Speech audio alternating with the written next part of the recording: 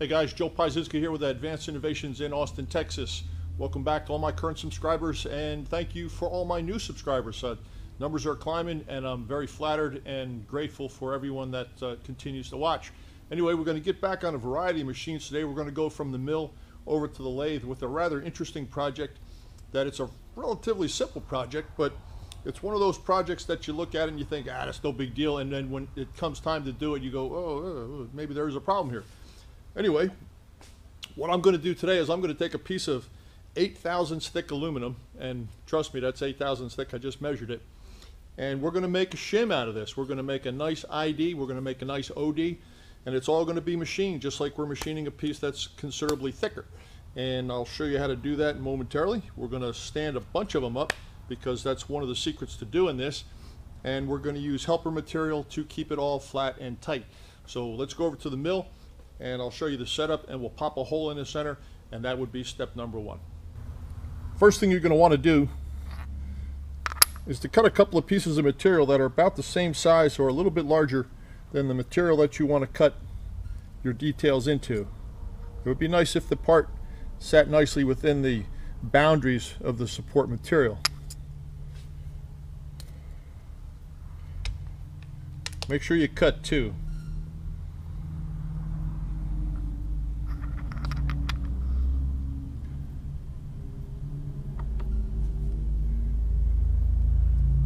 Put the material in your vise and make a sandwich out of everything.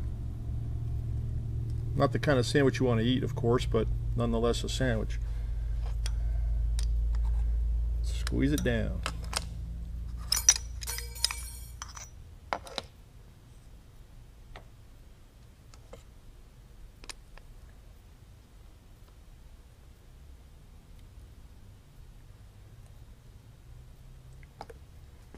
And now the camera is officially in my way, so if this is a little awkward, please forgive me.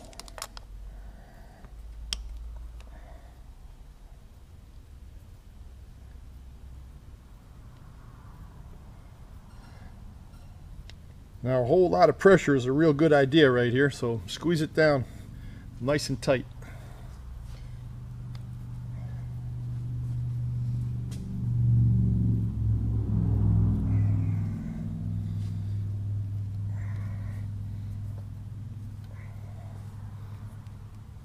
Okay, I like that. This material is considerably larger than the final product, so eyeballing the initial hole or initial feature is all you have to do. Okay, let's pop a hole in there and see what happens.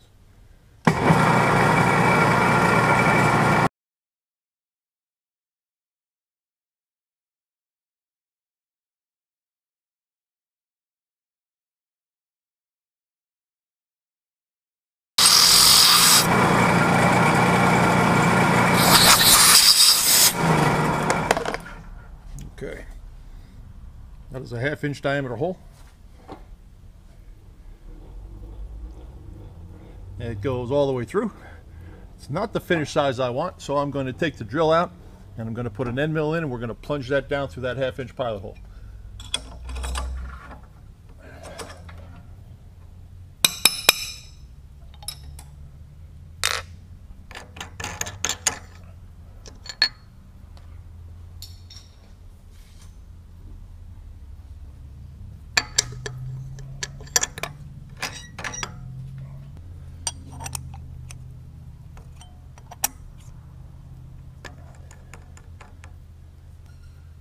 Now I know a lot of you guys out there that just saw me put a 4-flute end mill in on a piece of aluminum are pushing back from the desk right now, scratching your head saying, why do you do that?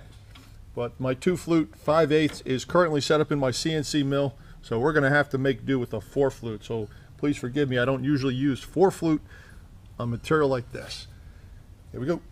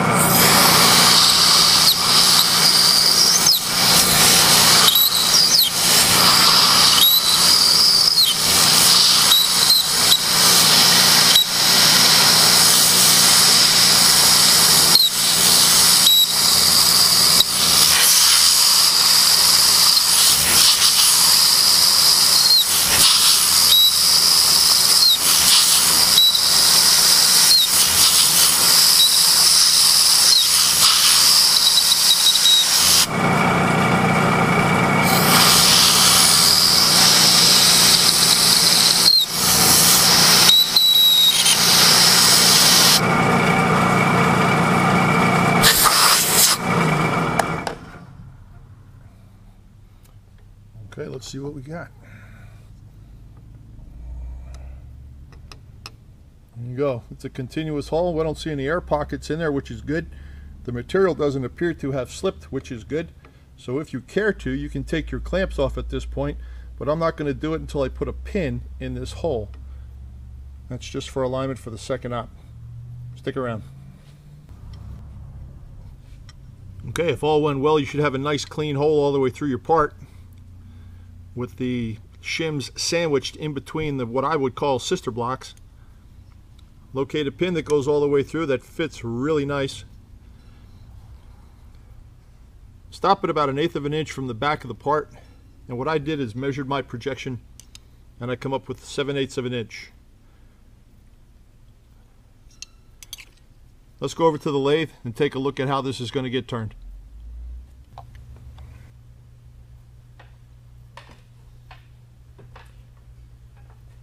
If you take a look at the slug that I put in the 3-jaw chuck, I've got a shoulder turned on the back of the slug so that when we apply pressure to the front, it's not going to migrate into the chuck. The reason I do it this way and I don't use a stud with a thread in it, because sometimes the holes in these shims are just way too small for any type of screw, so I've just gotten used to doing it this way. You could probably have a protrusion on here with a 3/8/16 thread and a cap and it would work just fine, but for sake of demonstration I'm going to show you a pressure turning operation so that you don't need to thread anything. This is the same pin that I used in the center of the parts, and I'm going to stick the parts on here before I put this pin in this hole just to make sure that everything goes on smooth. Off camera, I took the high spots off of the front pressure pad and bored the hole in the fixture to accept the pin. Now we've got an awful lot of parts here, so let's see what happens when we fire up the machine and start turning on it. And this will go all the way down, I promise you. That's why I measured it on the bench at 875.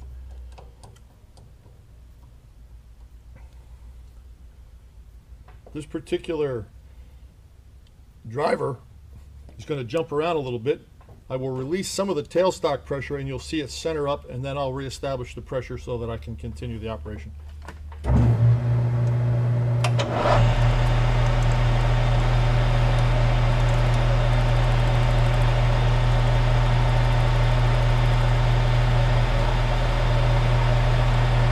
Alright, let's see what happens.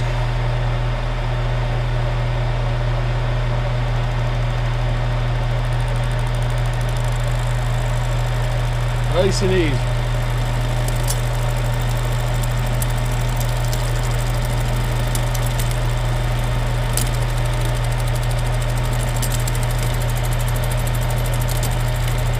The crunching that you hear is the individual laminates breaking off to the next layer down. Maintain pressure on the tailstock.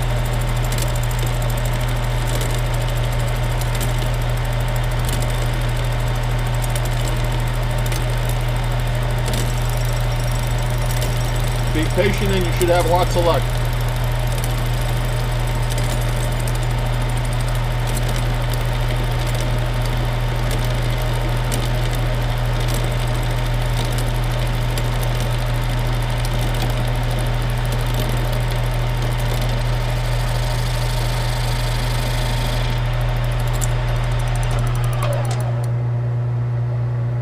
Okay.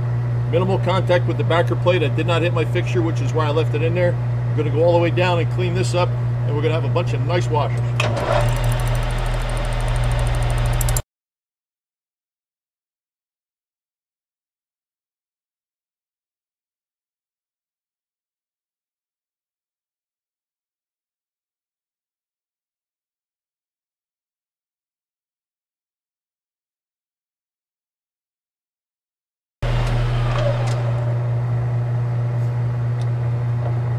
Almost there.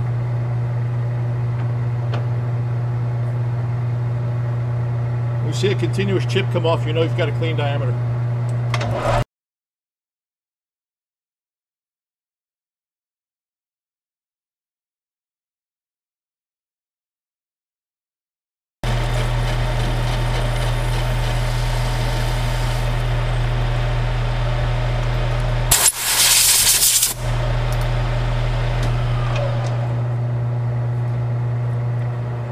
to change over to a high-speed tool.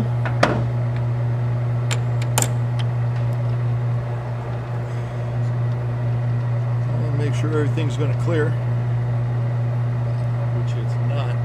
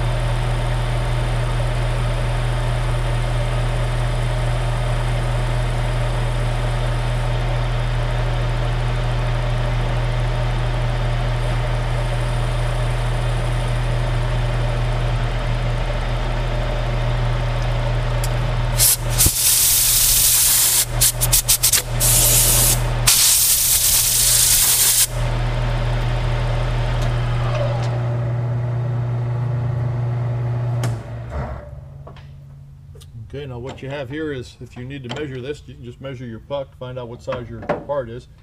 But since this is just a generic demonstration, I'm not concerned with the OD, not at this point. Back off the pressure. Check the temperature.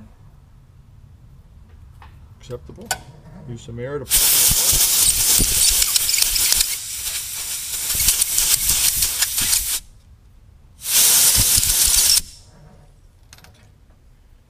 let's see what we got.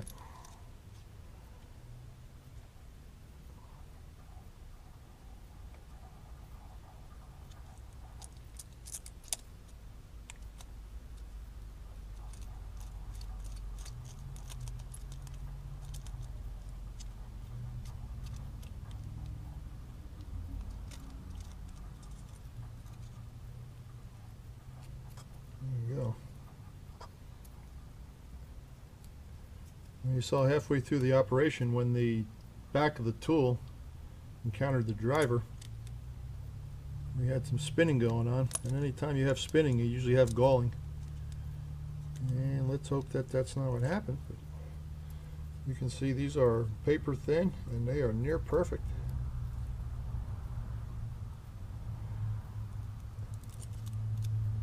And just to show you how delicate this operation can get,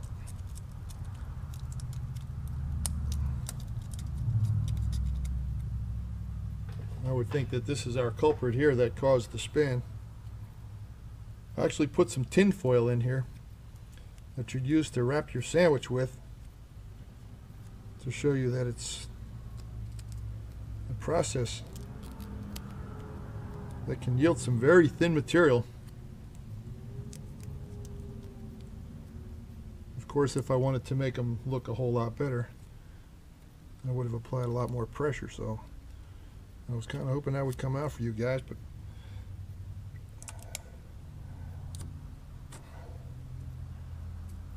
it's like only the actual parts came out.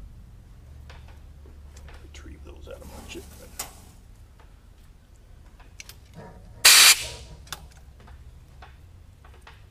Okay, guys. There you have it. Precision turned and bored, 8/1000 thick aluminum.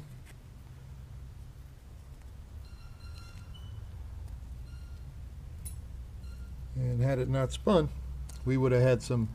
This is actually 1 thou change tinfoil. And if you can drill and turn tinfoil, then you're doing okay. There you go. It can be done. Stay tuned. Part 2, I'm going to show you how to bore these out, because boring them out is a whole different animal than making them from first blood. So stay tuned. We'll see if we can stick that on there in a couple days.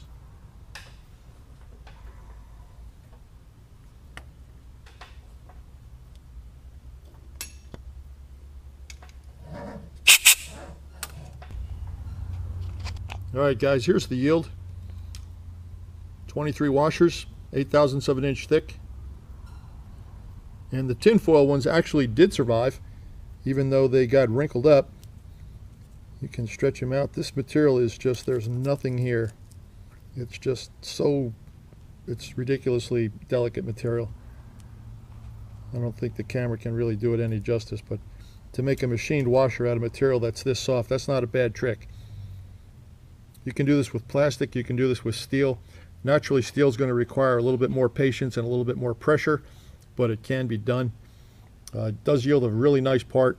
Make sure that the final pass that you take with a nice sharp tool, because you do not want the edges of the parts rolling over the part behind it.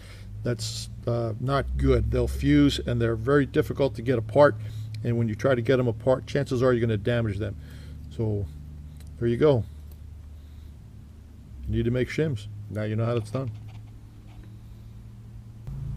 Well, guys, I hope you enjoyed that. That was an interesting demonstration. I've been wanting to put that up for a while. It's a good way to make thin shims out of just about any material. That'll work with steel, aluminum, brass, plastic, paper. I've even done that with cloth. But the more pressure you have, the better it's going to come out. Make sure you use a sharp tool for that final pass, and just have at it. Watch your fingers, because the square material, as it comes around, the little chips that shoot off are triangular and exceptionally sharp. So be very careful when you do that. Take your time, lots of pressure. Good luck. Until my next video, Joe Pye Advanced Innovations, Austin, Texas. I'm out.